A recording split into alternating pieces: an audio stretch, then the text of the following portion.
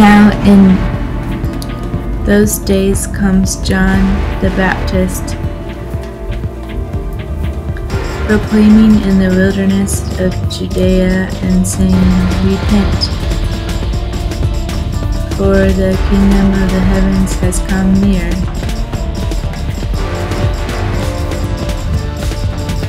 For this is he spoken of by Isaiah the prophet, saying, a voice of one crying in the wilderness, prepare the way of the Lord.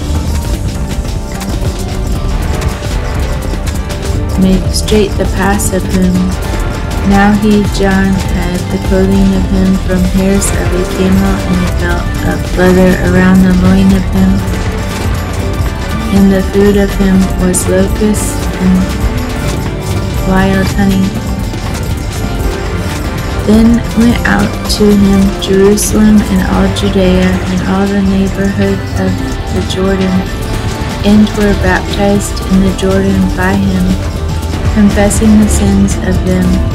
And seeing many of the Pharisees and Sadducees coming on the baptism of him, he said to them,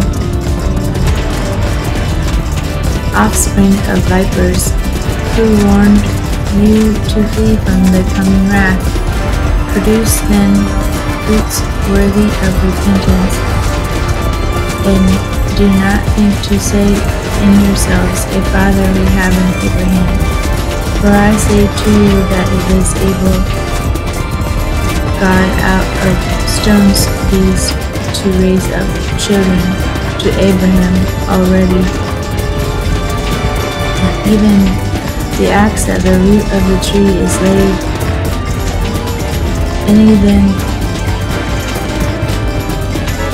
tree not producing fruit good is cut off, and into fire is thrown. I indeed baptize you in water to repentance, but he after me coming stronger than me is, of whom not I am worthy the sandals to bear. He will baptize in the Spirit, holy and fire, of whom the fan is in the hand of him.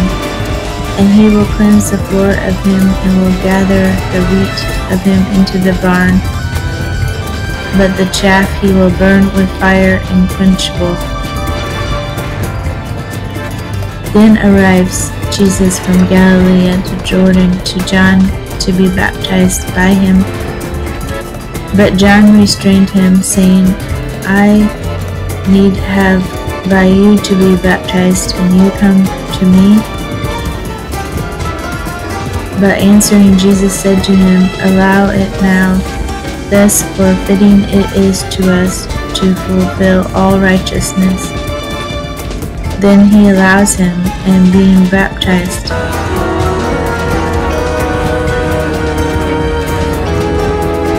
Jesus went up at once from the of him, and he saw the Spirit of God descending as a dove and coming upon him. And behold, a voice out of the heavens saying, This is the Son of me, the beloved, in whom I have found delight.